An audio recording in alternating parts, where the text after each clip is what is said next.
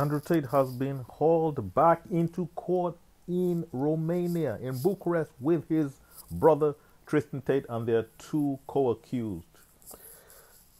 The prosecutors could argue that not only should Andrew Tate be held for 30 days, but the 30 days should be extended to 180 days, which is an extraordinary amount of time to hold somebody prior to charging them. Andrew Tate hasn't been charged with a crime yet, simply being investigated for crimes. But it will be interesting to see how this turns out, especially given the intricate and very serious legal issues at play.